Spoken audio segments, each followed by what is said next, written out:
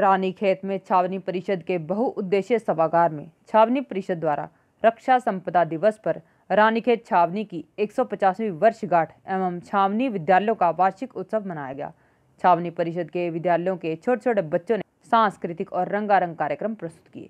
संयुक्त magistrate Narendra Bhandari, cantt CEO अभिषेक आजाद और छावनी उपाध्यक्ष मोहन नेगी ने संयुक्त रूप से दीप प्रज्वलित कर कार्यक्रम का शुभारंभ किया।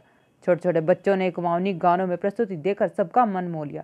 कार्यक्रम में पूर्व सभासद उमेश पाठक, सभासद संजय पंत सहित कई लोग मौजूद रहे। आज न्यूज के लिए रानीखेत से गोपाल सिंह विष्ट की रिपोर्ट।